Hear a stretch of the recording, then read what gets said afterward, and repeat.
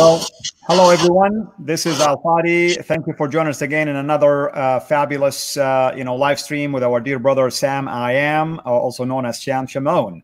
We are going to be refuting or continue to refute Shabir Ally, and if you recall, guys, this is episode 3. About a month ago, took one of my video series on original sin and just butchered a lot of references in the Bible, especially about what happened at the fall in Genesis 3. And Sam graciously made time for us to address this, as we should. Of course, we do not want to leave these kind of false claims and fake interpretations out there, because people need to be equipped to respond appropriately. And Sam have done an amazing job, by the grace of God, to show how deeply inequipped, I should say, and unprepared, I should say, Shabir Ally. So with that in mind, I want to welcome everybody who's been here and welcome everyone who's going to be joining us. And I want to welcome also our moderators. Thank you so much for making time for us. Brother, yes, brother. You're showing off your Bruce Lee. No, that's right. I just want people to know before I pray, I want you to know, I'm ready to do battle and take out the spiritual foes with spiritual Jeet Kune. So I got my Bruce Lee t-shirt. It's white. I make white look good. You know how they say white makes you look bigger? I actually make white look good. So stop hating someone like my Batman shirt. But it's time to get Bruce Lee. As we refute. Anyway, okay, folks, you see what I go through. All right, I'll turn it over to you, bro. All right. Well, first of all, as is our habit, because you and I and everyone knows, we are desperately in need of the Holy Spirit and His grace to sanctify us and perfect us and enable us to address these topics with integrity and honesty without error. So, Father, we love you and we need you and we depend on you, not just to teach, but to live for you and to love you. Empower us to know you and to obey you and to love you, to be in love with your Son, to adore your Son, Jesus Christ, our Lord. Your heart become flesh. Cover us by the blood of the Lamb, the Lord Jesus, even our loved ones, in my case, my daughters and their mother.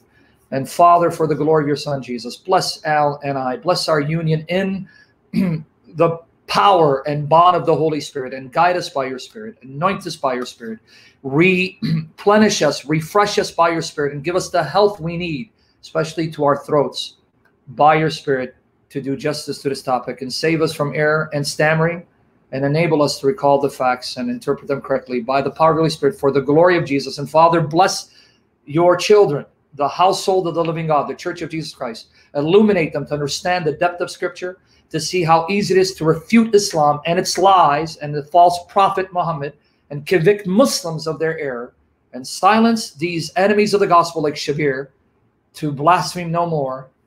And we ask this in Jesus' name because we love you, Father. Lord Jesus, we love you. Holy Spirit, we love you. Take over in Jesus' name. Yahweh, Father, Son, Holy Spirit. All right? Amen. Yeah. I've left some notes because I had to take notes, and I haven't finished watching his presentation. Some were wondering where you can find the presentation. It's not on his YouTube channel. It's on his Facebook page. If you go to Shabir Ally on his Facebook, he does live streams on his Facebook page. And if you go back to the archives, you'll see one in which he mentions Al-Fadi by name and original sin. So I think it's over an hour, maybe within an hour. I listened to half of it, and God willing, I'm going to listen to the rest of it to take copious notes, to accurately represent him to the best of my ability and refute him, because it's full of lies and misinformation. Speaking of which, look who showed up, man, who just gave you a super chat, $100. Hater Wood, baby. You see that? You know, David, thanks, buddy. Everybody's is panicking. They say that they haven't seen you in a couple of days. So I'm glad you showed up with your checkbook, at least. So that's great. Yeah, so thank you, brother. And Bless again, you, brother. The Lord Jesus to take over and save us from error. So one of the things he said, this is some of the points he made. So let's address this. Shabir in his presentation. So I made a summary of his points. I didn't write out all his words word for word. That would take too long. One of the claims he made was, basically, if you go back to the story of Genesis, when the serpent told Eve that neither her nor Adam would die in the day that they eat from the tree, thereby contradicting what God said in Genesis 2, verses 15 to 17. And yet the serpent turned out to be right. So I remember I wrote this down, claims that the serpent was right since Adam didn't die. States that the argument that a day with the Lord is 1,000 years shows Adam did die that day since he was 930 years old when he died is a stretch. Now, let me explain what he means. And we're going to go to the passages. And my brother, by the grace of the Lord Jesus Christ, he'll be reading the passages for us. You can read whatever translation you want. If you can, start off with by going to Genesis 2. We're going to read verses 15 to 17. But before you do, this is going to be a multi-part series. There may be 6, 7, 8, 9 parts in the series because I'm going to go slow and I'm going to methodically refute his arguments, demonstrate he's neither qualified to criticize the Bible or defend Islam by the grace of the Lord Jesus Christ. Now, if we go to Genesis 2, verses 15 to 17, let's look at what God told Adam would happen in the day that he ate of the tree, in the day that he ate his tree, to see whether the serpent was right or whether the serpent was wrong. And Shabir is really desperate to try to assault the true word of God to his shame and humiliation. If you don't mind, brother, read Genesis 2, 15 to 17. Very good. I'll start with verse 15. Then the Lord God took the man and put him into the Garden of Eden to cultivate it and keep it. The Lord God commanded the man, saying, From any tree of the garden you may eat freely, but from the tree of the knowledge of good and evil you shall not eat, for in the day that you eat from it, you will surely die. So notice the warning. God expressly, explicitly says, and folks, if you want meat, you're going to get meat if you pay attention. Ask the Spirit to help you pay attention. Don't be distracted, because you're going to see how deep the Word of God is, because the Bible's the Word of God, not the Quran. How beautiful, and it truly is inspired by the true God. God says to Adam, the day you eat, you shall die. Now let's go to Genesis 3, and let's read verses 1 all the way to verse 7. Now I want you to pay attention specifically to verse 5. Genesis 3, verses 1 to 7. And in verse 5, what does the serpent tell Eve? In verse 5? No, read Genesis 3, verses 1 to 7. You dropped the ball, I'm going to punish David Wood. Genesis 3, verses 1 to 7, but specifically verse 5. Got it. Now the serpent was more crafty than any beast of the field which the Lord God had made. And he said to the woman, Indeed, has God said, You shall not eat from any tree of the garden? The woman said to the serpent, From the fruit of the trees of the garden we may eat, but from the fruit of the tree which is in the middle of the garden, God has said, You shall not eat from it or touch it, or you will die. The serpent said to the woman, You surely will not die. Verse 5, For God knows that in the day you eat from it, your eyes will be opened, and you will be like God, knowing good and evil. Now, if you can pause right there real quickly, brother. Notice in 4, he says you won't die. But in 5 says, on the contrary, pay attention. God himself knows that in the day you eat of the tree of the knowledge and good and evil, then you will be like God, Elohim, and that you will then be able to distinguish good and evil for yourself. So notice the two claims of the devil. First, he says you won't die, contrary to what God said. He said, you won't die. And then he says, your minds will be open to know good and evil like God. So you'll be like God in that sense. Now, after she eats in 6 and 7, what happens to them in 6 and 7? Now you read 5. Now read 6 and 7. Very good. Verse 6. When the woman saw that the tree was good for food, and that it was a delight to the eyes, and that the tree was desirable to make one wise, she took from its fruit and ate. And she gave also to her husband with her, and he ate. Then the eyes of both of them were opened, and they knew that they were naked, and they sewed fig leaves together and made themselves loin coverings. Now, here's what's interesting. I just recently discovered that one rabbinic opinion, this was kind of interesting to me. One rabbinic opinion says that the fruit was fig. It was the fig tree. Why? Because they made clothes from the fig tree. Did you catch it? They made leaves. They took leaves and made garments. And this leaves was from what? What kind of fruit was it? A fig, right? What did it say? Yeah. So ironically, there are some rabbis, certain rabbinic interpretations that say that the tree of the knowledge of good and evil was figs. Interesting. Quite interesting. But that's not what the Bible says. The Bible does not say that the tree of the knowledge of good and evil that they ate from was the fig tree. But that's the inference made by some rabbis, that since they sewed aprons or garments from the leaves taken from the fig tree, assumption, well, if the leaves was from the fig tree, then that means the tree of the knowledge of good and evil must have been the fig tree, which they were forbidden to eat from. Anyway, put that aside. Notice the claims of the devil again. No claims of the devil again. He said, you won't die. And then verse 5, on the contrary, your minds will be open and you'll be like God in the sense that you'll know good and evil, distinguish good and evil like God. You know, it's interesting, folks. Adam and Eve did not die in that day.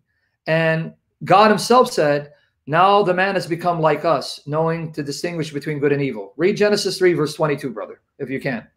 Genesis 3, 22 says, then the Lord God said, behold, the man has become like one of us, knowing good and evil, and now he might stretch out his hand and take also from the tree of life and eat and live forever. Wow, did you catch it, guys? Did you catch that God confirmed, at least that part of Satan, that was correct? They have now become like one of us, knowing good and evil. Now we need to stop them from reaching out and eating of the tree of life to live forever, to remedy their situation, their condition. So the implication, and it's not just Shabir Ally who brings it up. You have skeptics or those who oppose the Bible who will use this to try to show the Bible's inconsistent, or that Satan was right, the serpent was right, and that God wasn't being absolutely forthright. God forbid such blasphemy. So how do we respond to that? Now, see, here's the response, spiritual death. Well, number one, some will say, well, they died spiritually. Others will say, well, technically, Adam did die in that day, because a day with the Lord is 1,000 years, and 1,000 years is a day. You'll find that stated in Psalm 90, verse 4, which we don't need to turn to, and 2 Peter 3, verse 8. In Psalm 90, verse 4, and 2 Peter 3, verse 8, there we're told that to God, a day is like 1,000 years, and 1,000 years is like yesterday. It's to God, he's above time. He transcends time. Therefore, since Genesis 5, verse 5, and guys, pay attention here. Genesis 5, verse 5 says that Adam was 930 years old when he died. Technically, he did not live a full day in God's sight. And he did die in that day. Because if a day to God is 1,000 years, Adam died when he was 930, then he died in that day because he didn't live to be 1,000 years, which constitutes a day in God's sight. Now, Shabir Ally and others say that's a stretch. You're stretching it. Well, what about the view that he died spiritually? They'll say, well, where does the text say that God was speaking of spiritual death?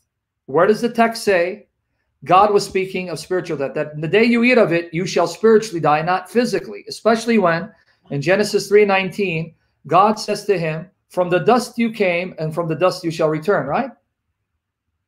In Genesis 3:19. That's true. So they're going to tell you, hold on. Where did you get spiritual death? You're reading later theology, the theology of Paul, back into Genesis. And that's what Shabir Ally is going to do. He's going to say that to you. So what happened? Adam didn't die like God said. And Genesis 2, verse 17 clearly says that Adam would die in that day that he ate of it. But he didn't. So was Satan right? And God was playing fast and loose? God forbid such blasphemy? No. The story of Genesis is a story of the gospel of Jesus Christ. So this is why I said we're going to have to do a multi-part series on this. Multi-part series on this. Amen. To unpack it. Now, I'm going to give you the gospel in Genesis 3. The gospel of Jesus Christ is all in Genesis 3. Okay? Now, hallelujah. Let me break it down for you. The reason why God wasn't lying when he said, in the day that Adam eats, he would die, and yet Adam didn't die in that day, and that still doesn't mean God was lying, is because now you're going to be introduced to substitutionary atonement, vicarious death. Why? Because now let's go back to Genesis 3 and read verse 21. Boy, that's a boatload of theology, my friend. I want to unpack it. Yeah, 3:21. All right. Yeah. So verse 21 in Genesis 3, the Lord God made garments of skin for Adam and his wife and clothed them. I'm going to read it again. The Lord God made garments of skin for Adam and his wife and clothed them. Okay, did you catch it? When they made clothes out of leaves from a fig tree, they made their own garments.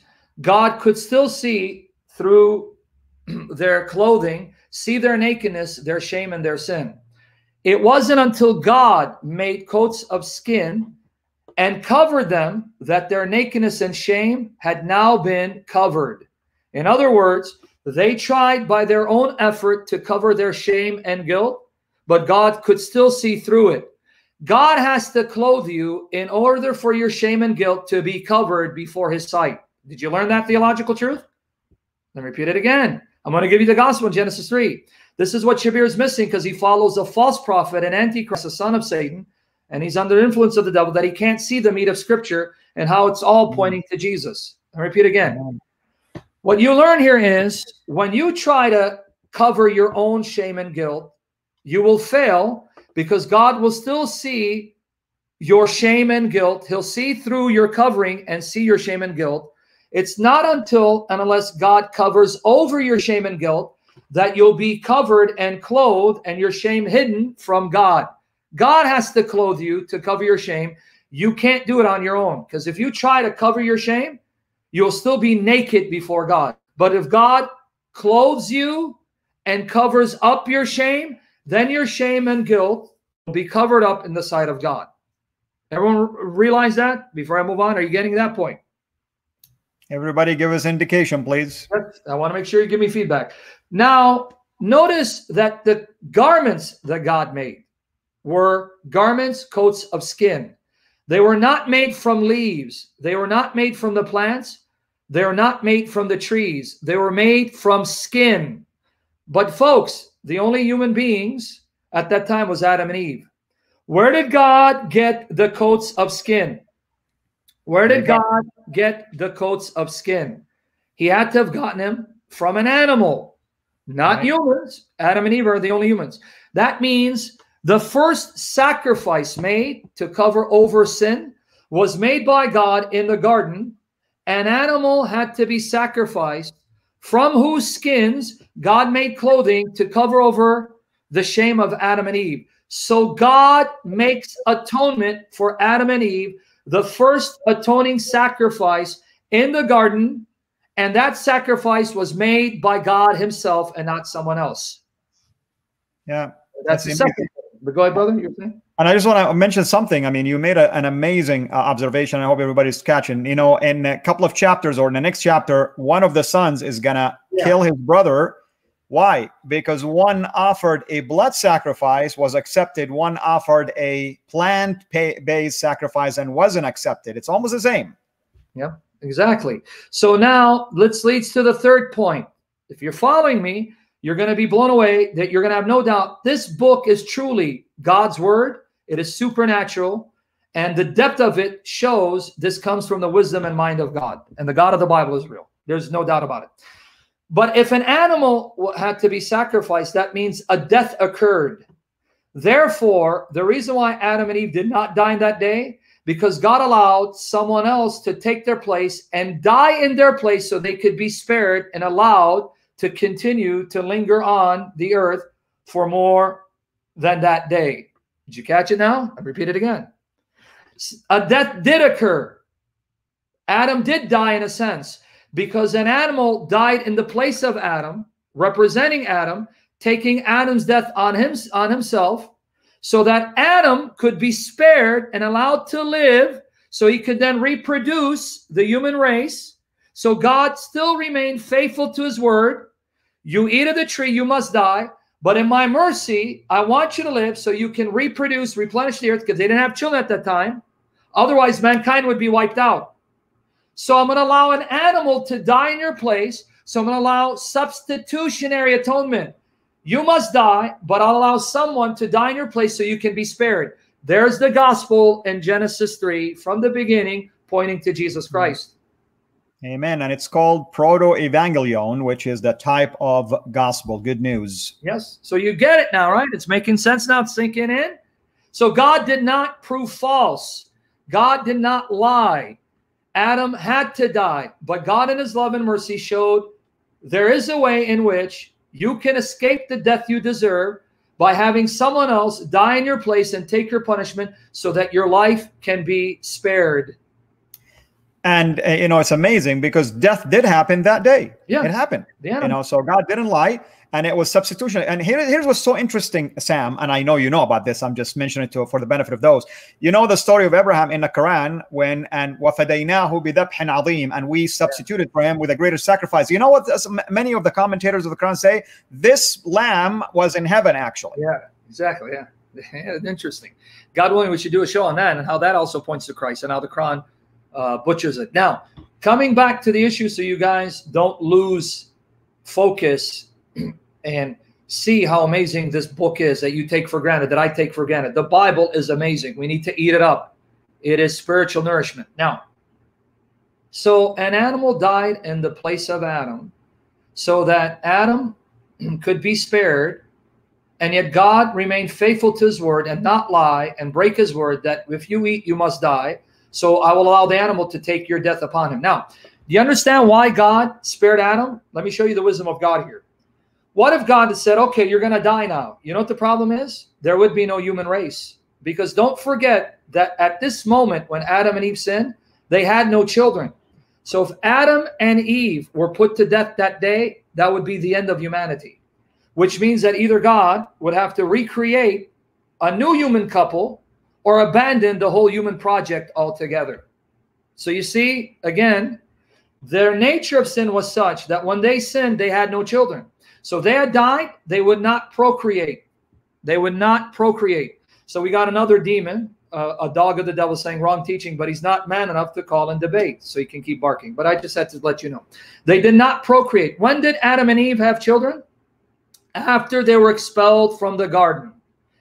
In Genesis 4, it says, Adam knew his wife Eve, and she conceived and gave birth to Cain. And then later on, she conceived and gave birth to Abel. So now understand, if God did carry out his justice that moment, the end of the human race, humanity, unless God then recreates another human couple.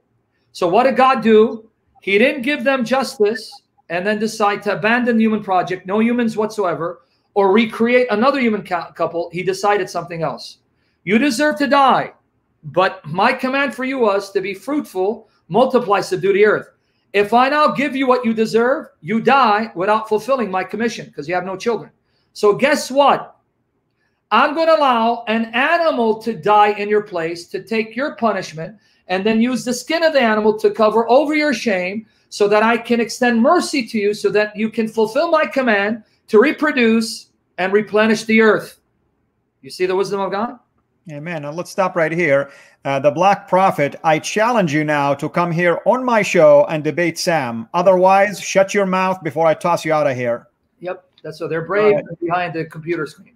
But for everyone else, I want you to see the gospel in Genesis 3. Now, let me further unpack the gospel in Genesis 3. Let me further unpack the gospel of Genesis 3. Now, remember before Adam and Eve sinned, they were in a state of innocence.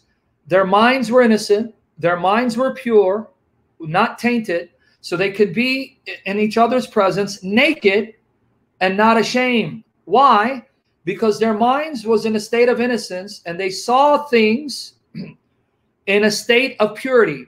What they saw in that mind that had been corrupted by sin. So they were viewing things in that light, in a state of innocence, from the perspective of purity. All things were good. All things were pure. Everything to them was good and pure.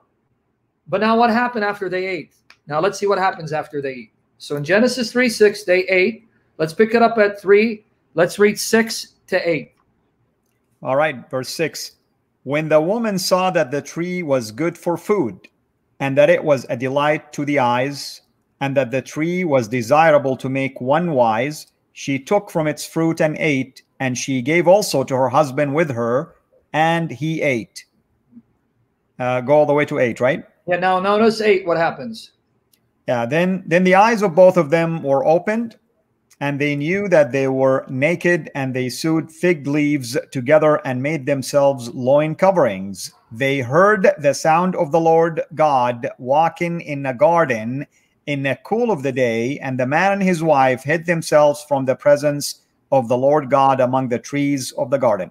Now pay attention to now the effects of sin. Notice before they ate, they were naked in a state of purity and innocence, and they were not ashamed. Why? Because they saw their nakedness and saw everything in that state of innocence and purity.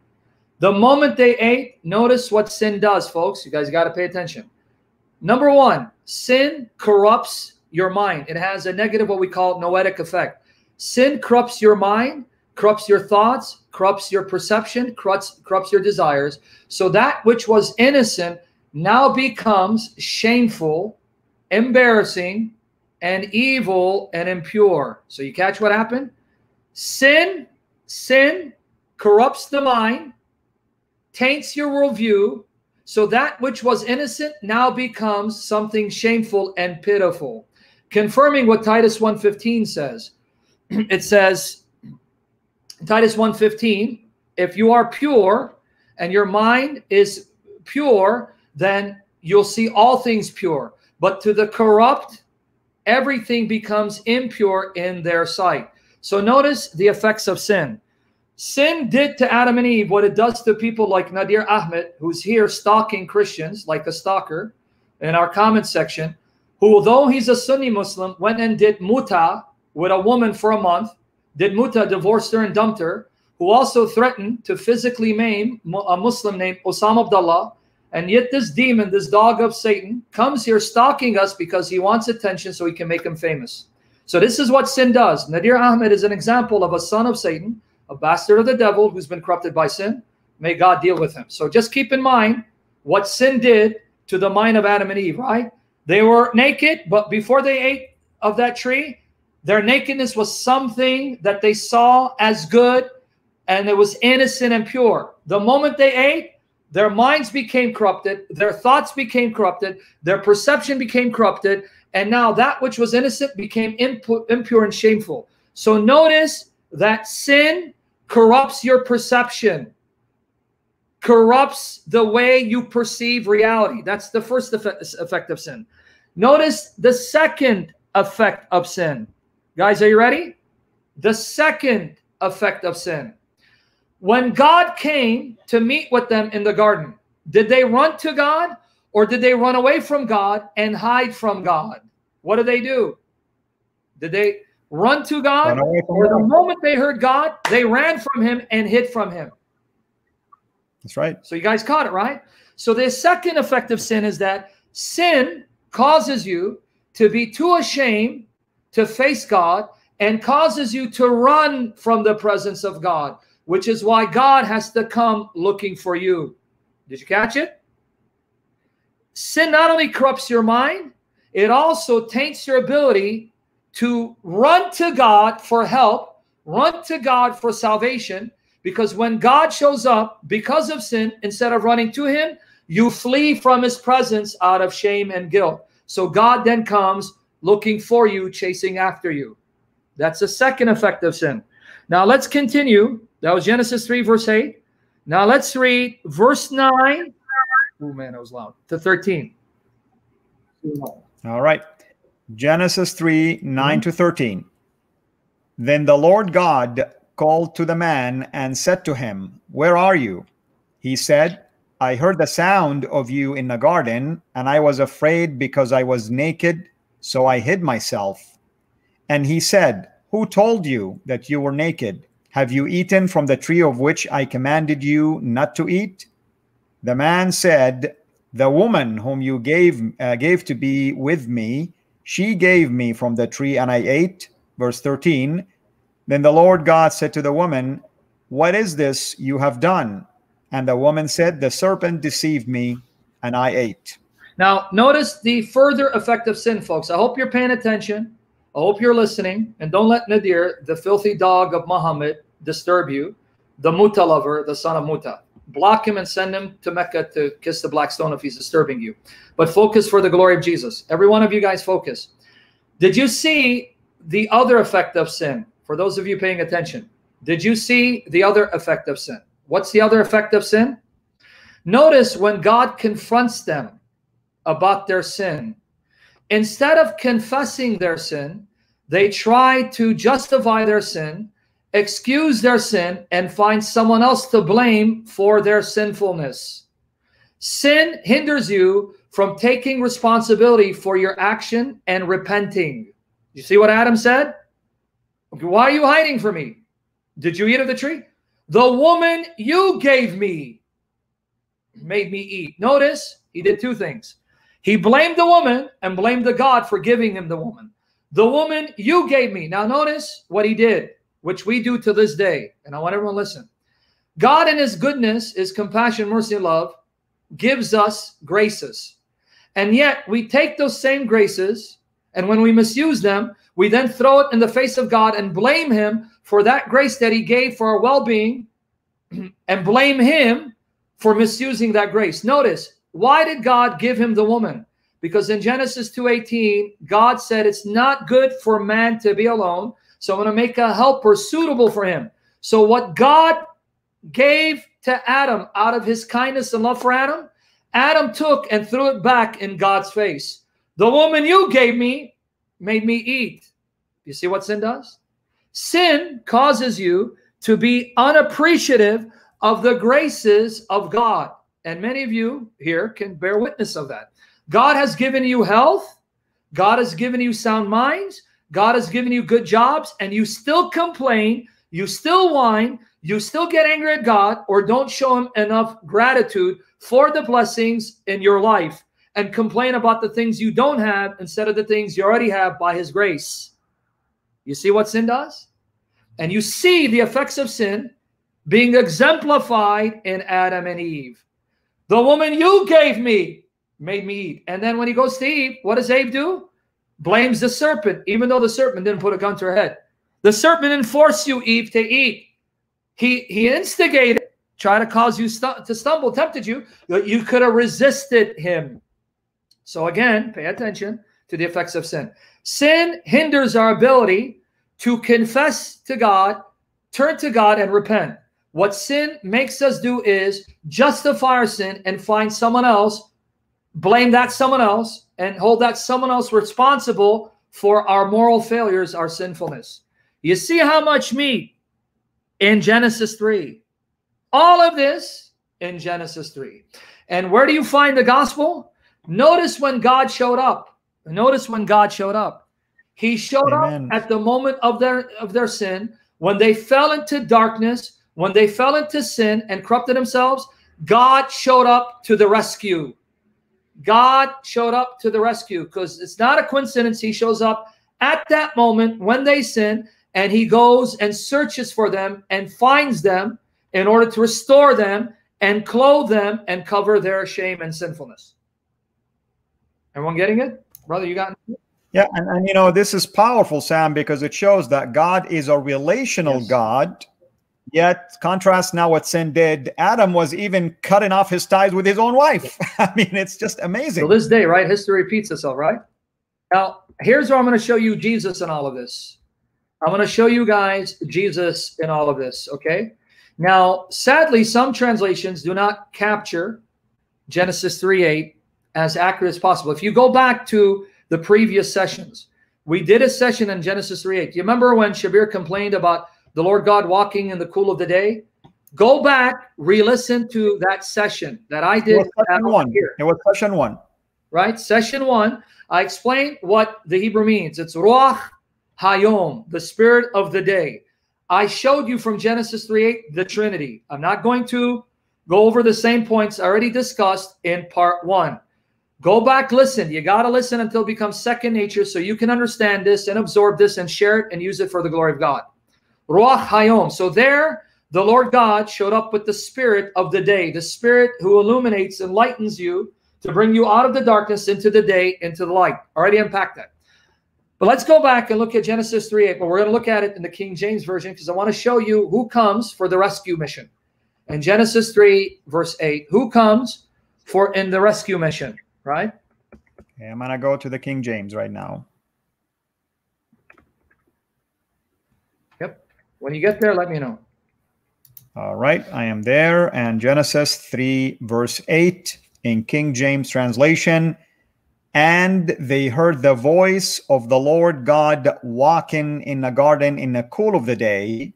And Adam and his wife hid themselves from the presence of the Lord God amongst the trees of the garden. And now, guys, literally, did you hear what the translation says? Let me repeat the literal translation.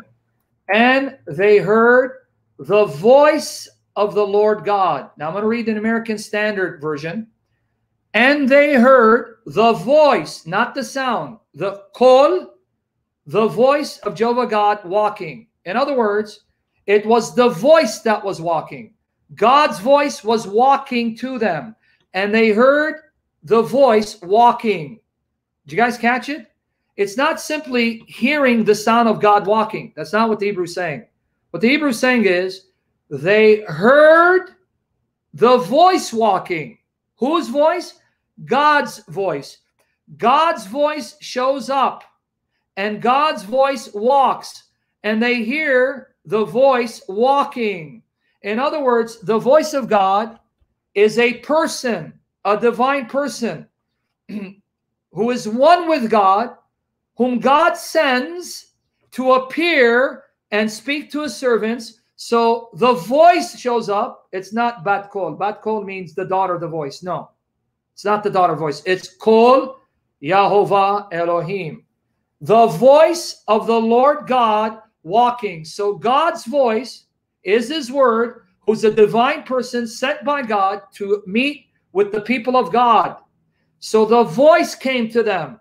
The voice was walking to them. The voice came looking for them. Now, in case you think I'm making this up, let me again give you my two-part article on Genesis 3. Here it is. I'm going to put it in the comment section on YouTube. And then give it to me and I'll put it in the description. Yes, here you go. Here's part 1. I'm going to post the link twice. Here it is. That's part 1. Because I'm going to show you how the Jews interpreted. Was that part 1? Hold on. I think that was part 1, right? Hold on. Oh, sorry, wrong. Yeah, that was part 1. Yep, it was. Here's part 2. I'm going to show you how the Jews interpret this. Now, here's part 2, guys. Here's part 2. No, not the voice of the Holy Spirit, Alisa. Allahu Akbar, Allahu Akbar. Yeah, Alisa, you made him come to Islam. We need him. Yeah, no. Alisa, that's not the voice of the Holy Spirit.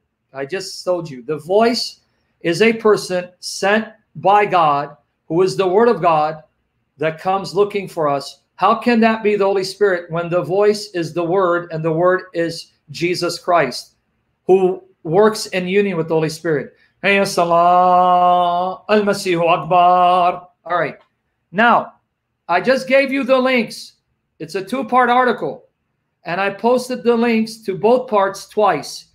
Now, let me read to you the Targum, meaning the Aramaic paraphrase, the Aramaic translation of the Old Testament done by Jews. This is a translation done by Jews. Jews who are not Christians, Jews who are not Trinitarians, who don't read the New Testament, who don't follow the Bible. When they translated Old Testament Aramaic, here's how they translated it. Now, this is all in my article, by the way. This comes from the Targum of Ankelos. In Arabic, tarjama. Yeah, tarjum. We say in my language, tarjum. We say tarjum. Yeah. Targumim. The Targums, the interpretation of Ankelos and Jonathan ben Uziel on the Pentateuch with fragments of the Jerusalem Targum from the Chaldee, translated by J.W. Etheridge. This is all in my article. How did they translate Genesis 3? Get ready, folks. Here's how they translated it. And they heard the voice of the word of the Lord God walking in the garden. Let me repeat again. And they heard the voice of the word of the Lord God walking in the garden. Even the Jews saw that the voice of the Lord was actually the word of God walking and appearing visibly to Adam and Eve. Now here's the Jerusalem Targum. walking in the garden in the strength of the day, and the word of the Lord called to Adam. Who called to Adam? The word of the Lord called to Adam. But Genesis 3:8 says Jehovah called to Adam. So did you notice here the Jews who translated the Old Testament Aramaic identified the voice of the Lord who was walking as the word of God. Again, this is from Ankelos, Jonathan bin Uziel, all of my article and the Jerusalem Targum. And he said, Adam said, the voice of thy word I heard in the garden. Whose voice did you hear, Adam? The voice of his word. I heard the voice of your word in the garden. Now again, wow, that's amazing. Yeah. Right? Jerusalem Targum. And the word of the Lord said, and the word of the Lord said, behold, Adam, whom I have created, is soul in my world, as I am soul in heavens above. Wow. Now here's another one, another citation from the Targum, right? And they heard the voice of the word of the Lord God walking in the garden in the evening of the day. And then later it says, Adam says, the voice of thy word heard I in the garden. My goodness. Did you guys catch that? Everyone catch it? So even the Jews who are not Christians, who are not Trinitarians, who don't follow the New Testament, when they translate Old Testament into Aramaic, they understood the one who walked in the garden, the one who came to their rescue, the one who ran to their aid was the word of the Lord, called the voice of the Lord in Hebrew. And who is that word? Who's that voice? John 1:14 tells us that's the word, that's the voice who became flesh, and we know him as Jesus of Nazareth. Folks, you understand what that means? It was Jesus in the garden with the Holy Spirit, Ruach Hayom, the spirit of the day who brings you into the day out of the darkness. Jesus showed up with the Spirit with him. Jesus came looking for Adam and Eve in the moment they plunged in sin and darkness, and Jesus came to then deliver them, atone for them, spare their life, and promise them the hope of salvation. Amen. I want to just let it sink in for a minute. Right? Everyone got it? So if you got it, there's the gospel in Genesis 3. So what did you learn? Sin corrupts your mind, your perception, your thoughts, your desires. Sin makes you incapable of running to God and confessing. It causes you to run away from God's presence and hide your sin and justify it and find someone else to blame for your sin. These are all the effects of sin. So God in his mercy comes to rescue you from sin and enable you to turn to him and receive his love and forgiveness and his provision to cover over your sin and shame. You see? Now I have other points, but I'm giving them a minute to sink in. Right? Yeah. Eli asked me to repeat it again. Okay, I'll repeat it one more time. Okay. You see in Genesis 3 the effects of sin. Sin affects your thoughts, your perception, your desires, right? And sin makes it such a way that a man who falls in sin is incapable of running to God and confessing. On the contrary, sin causes you to run from God's presence like Adam and Eve did, to then justify your sin like Adam and Eve did, or find someone to blame for your sin, a scapegoat. And so what does God do? In his mercy, he runs to you knowing that you can't run to him. What did Jesus say in Luke 19:10? For the Son of Man came to seek and save that which was lost. See, you're lost. And you don't even know you're lost. So the last thing you're going to do is look for God. God knowing your condition, knowing what sin has done to you, knowing because of sin you won't seek him, he comes, seeks after you and calls you and then enables you by calling you to come to him and confess so he can clothe you in his love and mercy and compassion. Amen. Who would have thought there was this much meat in the Bible? So just to recap, God did not lie when he said in that day Adam would die. Satan lied when he said he wouldn't die because Adam did have to die, but Satan wasn't counting on God's mercy. Let me explain to you the strategy of Satan. I keep calling him Satan, even though it says the serpent, because we know from later revelation that serpent is Satan. Maybe we'll do a talk on whether the serpent was an animal or a spirit creature in rebellion to God. What the serpent was banking on is that when Adam and Eve sinned, then God, being a just God, would have to condemn them to death and end the human race. Guys, let me give you a little peek into the mind of Satan from God's word. Not because I want to think like Satan, God forbid, but because we have the wisdom of God, the Holy Bible, and the Holy Bible tells us how Satan thinks so we can protect ourselves from him. Protect ourselves from him. This is how the serpent was thinking. Since God said that Adam and Eve would die in the day they ate of it, and the serpent knowing that God cannot lie, cannot break his word, therefore, if I can make them eat, then that means God is going to be forced to kill them dead and the end of the human race, and I'll be done with humanity. That's what he was banking on. But because the serpent is not all-knowing and underestimates the love and compassion of God, he didn't realize that God would allow a substitute to take the place of Adam and Eve in death, so that a death did occur to fulfill God's justice and keep God's command. But it wasn't the death of Adam and Eve, but the death of a substitute whom God would allow to die in the place of Adam and Eve, so he can spare Adam and Eve and allow them to reproduce the human race. So God outsmarted the serpent. Didn't deceive him. That's Allah and his messenger. You see how amazing your Bible is? Amen. Amen, brother. Do you see how amazing your Bible is? And by the way, Sam, they're saying the links did not post. So everybody, don't panic, please. Take a deep breath. He's going to give them to me. I will post them for you, so you guys will have them. Actually, it did post. So I saw it posting, unless someone blocked me, because I'm Shamounian. Here it goes. Okay, guys, tell me if you see this. There it goes. That's one. All right. If you don't see it, then that means I'm blocked. I don't know. Why would I be blocked? I'm gonna go after them. I mean, I did tell him not to block you, even though you talk all the time, but it's okay. Okay, now here's the second part two. There it goes. So you got it there, guys. Don't panic. Okay, so everyone saw the meat of Genesis 3, how it implodes in the face of Shabir Ally, and shows that Shabir's God is the devil and Muhammad is an antichrist, which is why, Shabir, you're a coward. You won't debate me, because I will send you packing and retire you from apologetics by the power of Jehovah Jesus, Muhammad's God and judge. Take me up on my 4 debate challenges. I've challenged you 4 debates. Man up. Don't make excuses. Let's do them. Let's see if he's going to do it. So if that was clear, everyone got it. Is that clear? If everyone got it, we're going to move to another objection, because in his silliness, okay, let me read what he said. Anyway, what are you going to do? Here goes. Look what he says here.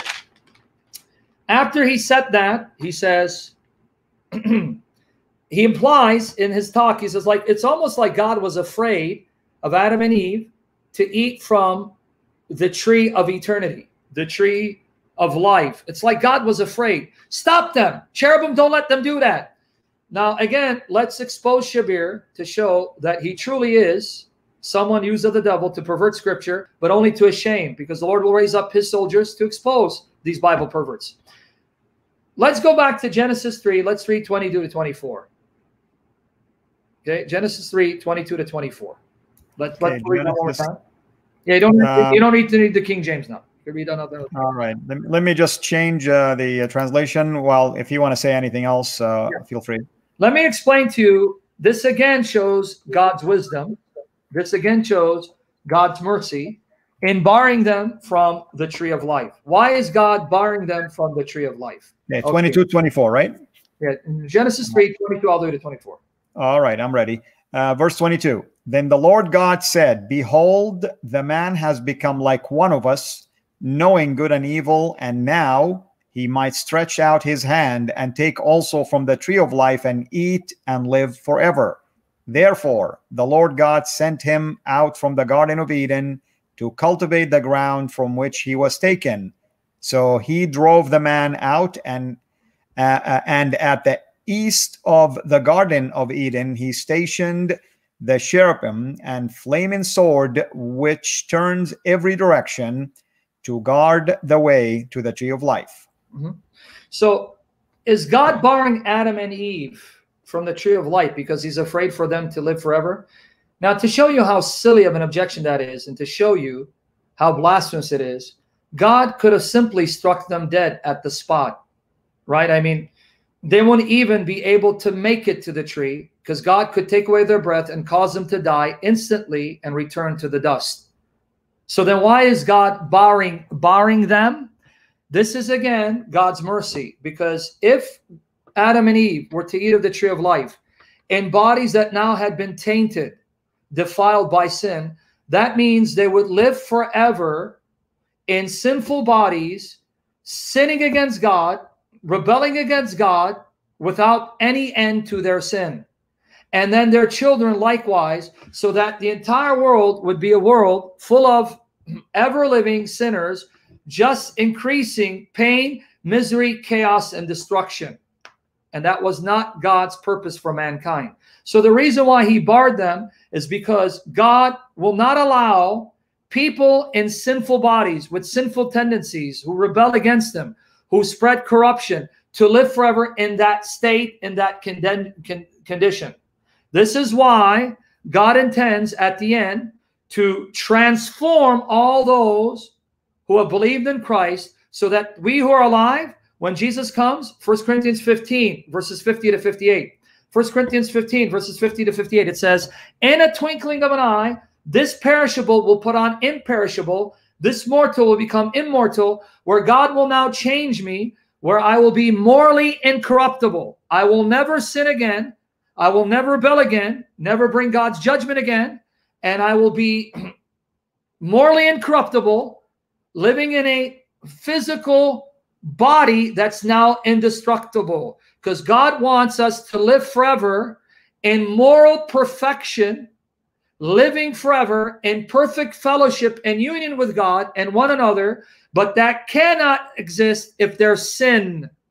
Sin has to be removed and eradicated from the human condition so that we don't repeat this again. Can you imagine in the new heavens and the earth, if God doesn't change our DNA, our human structure in such a way where we cannot sin ever again? Can you imagine then the potentiality of sinning again and starting this misery all over again? So this is wisdom on God's part. They will not continue to live forever in these kinds of bodies prone to sin, sinful bodies that will cause them to sin and rebel and experience pain and disease, but never die and then spread mischief and misery forever and ever on this earth. That's not happening.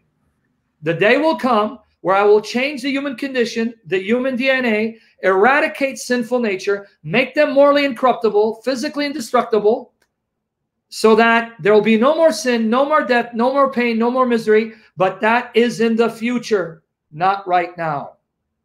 So everyone got that? You got that too, brother? Or Amen. am I torturing you?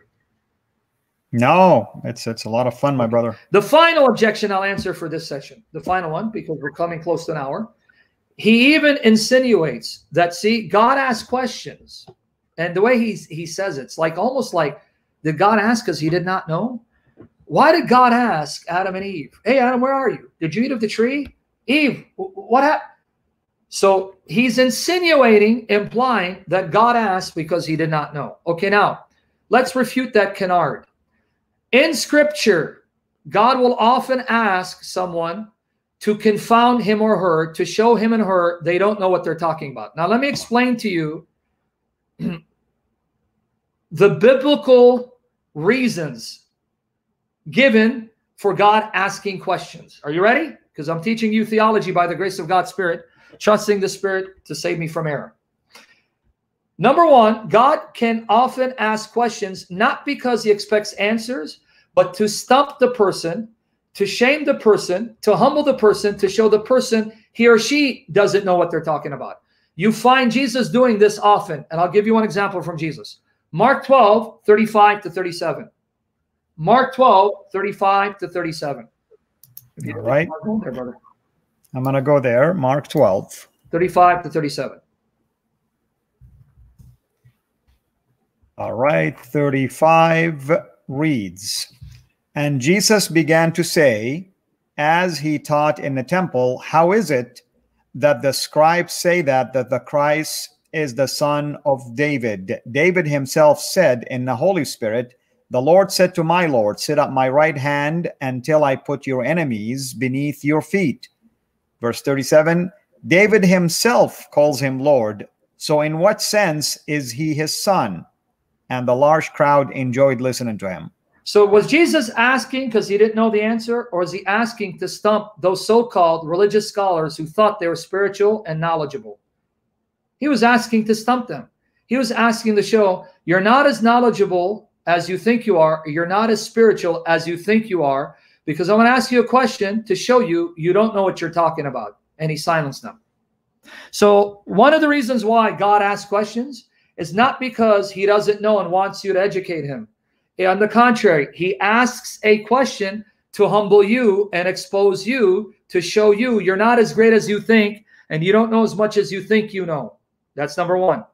The second reason why God asks is to procure a confession, to get you to confess. Let me prove that to you from Scripture.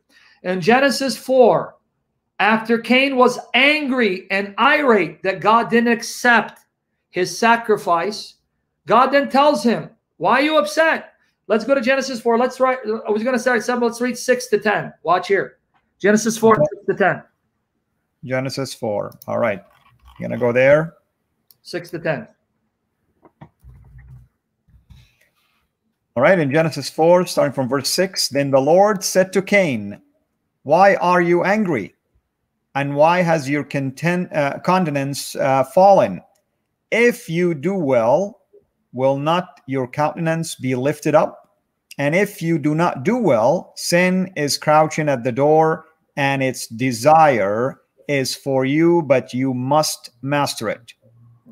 Verse 8, Cain told Abel his brother, and it came about when they were in the field that Cain rose up against Abel his brother and killed him.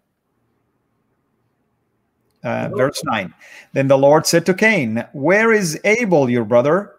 And he says, I do not know. Now before you move on, see, God is asking. Now notice God's timing, how perfect it is.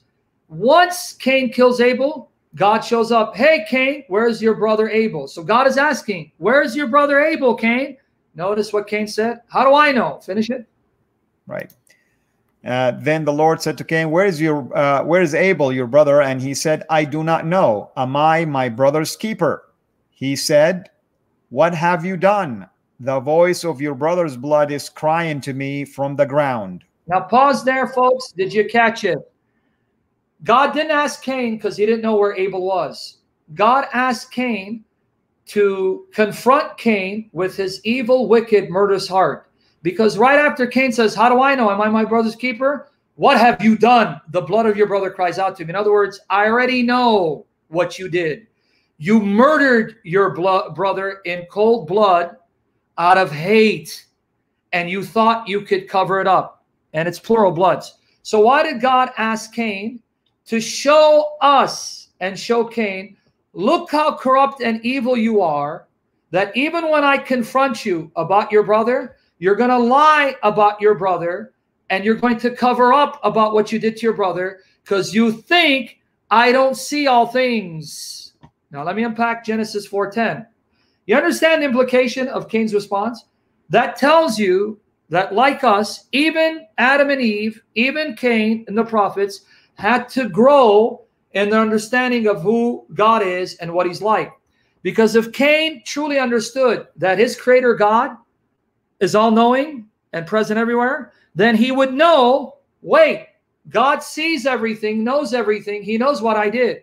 But the fact that he could respond that way, how should I know where he is? Am I my brother's keeper? Tells you that Cain didn't know God enough to know that God sees all things, observes all things, and is aware of everything. So he thought he could do something and God wouldn't see it, and then lie to God and get away with it. So in asking him the question, he showed you how corrupt, unrepentant, and evil Cain was, because sin had now taken control over him. So here's proof. God didn't ask because he didn't know. God asked to expose Cain. Look how wicked you are, Cain. You think you can hide things from me. You think you can lie and get away with it. That's how evil you are. Therefore, you deserve the judgment I'm about to bring upon you. So why did he ask Adam and Eve? In order to procure a confession and repentance, but then show you that even though he confronts them, they still do not confess and repent. Therefore, my judgment on Adam and Eve is fully deserved. Even when I give them a chance to confess and repent, they still try to hide their sin and justify it, leaving me no choice but to banish them from my presence. You see why God is asking? Now I'm going to give you another example. Someone who, unlike Cain didn't know that God knows all things and sees all things. Someone who, unlike Cain, did know that his God knows all things and sees all things. And so when God asks him questions, he realizes God can't be asking me because he doesn't know. Let me show you. John 21, verses 15 to 17. And we're going to wrap it up. John 21. John 21, verses 15 to 17. All right. So John 21, verse 15. This is the encounter between Peter and the Lord. Verse 15. So when they had finished breakfast, Jesus said to Simon Peter, Simon, son of John, do you love me more than these? He said to him, Yes, Lord. You know that I love you. He said to him, Tend my lambs. He said to him again a second time, Simon, son of John, do you love me? He said to him, Yes, Lord. You know that I love you. He said to him, Shepherd my sheep. He said to him the third time, Simon, son of John, do you love me? Peter was grieved because he said to him the third time, Do you love me? And he said to him, Lord, you know all things. You know that I love you. Jesus said to him, Tend my sheep. Now notice the difference. Peter knows Jesus is God in the flesh, his sovereign Lord who knows everything. So he says, you already know all things. You know whether I love you or not. So Peter's aware Jesus could not be asking because he didn't know. Do you see the difference between Peter and Cain? Cain, when God confronted him, Cain thought God doesn't see everything, doesn't know everything, so he can lie to God and get away with it. And then he was exposed and ashamed, and he learned a quick theological lesson. He learned the theological lesson the hard way. I see all things. I'm aware of all things. How dare you think you can cover your murder and get away with it? Cain learned, oh, wow. The God who created me is a God who sees all things and is aware of everything that takes place. I'm not going to make that mistake again. Too late. Peter, on the other hand, knew Jesus is God in the flesh. And being the God-man, Jesus is God, knows everything. So Peter is hurt. And Peter's saying, Lord, you know all things. I know you're not asking me because you don't know. You'd already know if I love you. And you know my heart. I love you, Lord. So why did Jesus ask? Guys, you want to see the beauty and compassion and love of our God? How real our God is? How beautiful, compassionate, merciful we are? That when we're fallen and broken, his purpose is not to embarrass you and humiliate you like we do. Like if Al-Fadi falls, look at you. God is a God of infinite love and compassion. That when you're broken and fallen, his desire is to restore you and heal you and lift you up, not shame you and embarrass you. The reason why Jesus asked Simon if he loved him 3 times, to make Simon confess his love for every time he denied Jesus. Peter denied Jesus 3 times, so Jesus in his love made him confess his love as a way of restoring him. I don't know him. Do you love me? I don't know him. Do you love me? I don't know him. Do you love me? That was Jesus's way of lovingly restoring Simon and not humiliating him and shaming him for disowning his Lord. What an infinitely beautiful, loving, compassionate Savior we have in Jesus. He is truly the Lord God Almighty, the eternal Son of the Father, eternal companion of the Holy Spirit, Muhammad's God, judge and destroyer. And may the Lord Jesus destroy this wicked religion, destroy the Quran, expose Muhammad, and silence these demons like Shabir Ally until they repent or get what they deserve from the Lord of glory, Jesus Christ, who's risen, who's alive. May he keep us in love with him and fill us with the Spirit. And may he bless our loved ones, my daughters and their mother, to be in love with him in Jesus' name. There you go, folks. Amen. Hallelujah. And brother, just for the sake of our viewers, you're going to give me the links and I will post it in the description as well. So everyone, if for any reason you didn't see the links, it will be in the description, Lord willing. And by the way, before you hang up, Protestant, are you here in the Protestant believer? I think he is. He's one of my mobs. He's a great brother. He converted. He became a Baptist, so he's not here anymore. All right. Well, Protestant believer, here's what I need to do. I need you to take these sessions because you give me permission. Parts 1, parts 2, and 3. Upload them to my YouTube channel because this information needs to be on multiple YouTube channels so we don't lose them, because this is gold by the grace of Jesus. So Protestant believer, I don't pay you nothing for nothing. So get with it, son. Amen. And folks, I did ask Sam and he graciously agreed that we will do professional video series on this as well. And it will be on my channel, his channel, and whomever else would like to also have it. So definitely we'll be doing this because these are deep teachings. Remember, folks, I'm going to remind you again, you are not going to get these kind of teaching explanations in a lecture in a seminary. Yes, there's a lot of wonderful professors, theology professors, who's going to give you assignments to go and read and things like that. But to get this depth in explanation, I am not aware of any. I hope I'm wrong, but I'm not aware of any. Go ahead, brother. Can I now, sorry, I know our time's up. It'll take me 2 minutes. Can I now turn the tables against Shabir, showing Shabir that if I use his argument, you destroy the Quran and the Sunnah? Please do. Okay. All right, guys, remember what Shabir is hinting at. If God asks questions, that means he must be ignorant. Now, guys, let me give you dessert with icing on it. Let's end it this way. I'm now going to turn this argument against Shabir because in the Quran, his own God, who's not God, who's a fake God, asks questions. Chapter 2, verse 260, Shabir. Now, let's see you explain this away. I'm going to use your own argument against you to bury your Quran. Let's see if you're consistent and a man of integrity. Chapter 2, verse 260 of the Shabir. And remember when Ibrahim said, my Lord, show me how you give life to the dead. Allah said, do you not believe? Wait, Allah, I thought you know everything. Don't you know whether Abraham believes or not? You see how stupid Shabir sounds?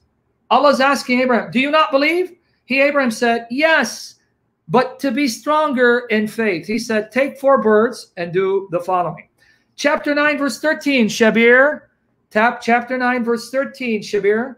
Will you not fight a people who have violated their oaths and intended to expel the messenger while they did attack you first? Wait, does Allah not know whether they'll fight them or not? Allah, why are you asking, will they fight or not? And then Allah goes on to say, do you fear them? Wait, Allah, don't you already know whether they fear them or not? Why are you asking such silly, stupid questions? Allah has more right that you should fear him if you are believers. A final example from the Quran and one from the Hadith. Chapter 5, verse 116 of the Quran. And when Allah said, O Jesus, son of Mary, chapter 5, verse 116, O Jesus, son of Mary, did you say unto mankind, take me and my mother for 2 gods besides Allah? He will say, glorified be you. It was not mine to utter that which I had no right. If I used to say it, you would know it. Well, wait, how can he know it if he's asking you? Allah, if you already know what Jesus said, why are you asking? What a stupid thing to ask. You see what you can do with Shabir? You can bury his religion using his pathetic arguments. Now, finally, let's go to the Hadith. Sahih Bukhari, volume 9, number 593. Sahih Bukhari, volume 9, number 593, because he's a Sunni Muslim. Narrated Abu Huraira. Allah's apostle said, Allah created the creation. And when he finished from his creation, the rahim, the womb, got up. See, Muhammad was a sick man. He even thought that a womb was an actual living conscious entity. So the womb got up and Allah said to it, stop. What do you want? Wow, talk about weird. Number one, you have a living womb that's conscious, can touch and speak. And you got Allah, who in his right mind is talking to a womb and asking, hey, what do you want? Allah, well, who are you talking to? A womb? And why are you asking? Don't you know? What do you want? It said, at this place I seek refuge with you from all those who sever kinship with me. Allah said, would you be pleased, womb? Would you be pleased that I will keep good relation with the one who will keep good relation with you, and I will sever the relation with the one who will sever the relation with you? It said, yes, oh my Lord. Allah said, that is for you. Wait. Allah's having a conversation with a womb, and then Allah's asking the womb, what do you want? And would it please you if I do this? Okay, then I'll do it. 2 things. What in the world is Allah doing talking to a womb? And number two, if Allah knows everything, why is he asking when he already knows what the womb wants? Shabir, you just buried your religion and your prophet in the pit of hell where they belong. Keep blaspheming against Jesus and we will keep silencing you, and debate me on those 4 topics so I can retire you by the power of King Jesus. There you go. And maybe we should post these Quranic verses, because maybe Shabir and his team don't have access to them for some reason. All right, buddy. So, yeah, as always, we appreciate you. You and I will talk about next week, because we still have to finish Christology also. And then we'll revisit this particular series as well. Thank you, everyone, for being here with us. Thank you to the moderators. As I said, folks, relax. I'll have the links that Sam wanted to post for us. If some of you didn't get them, I'll have them in the description box itself. Thanks, brother. We love you, and we appreciate you. Lord bless you all. Take care. Amen.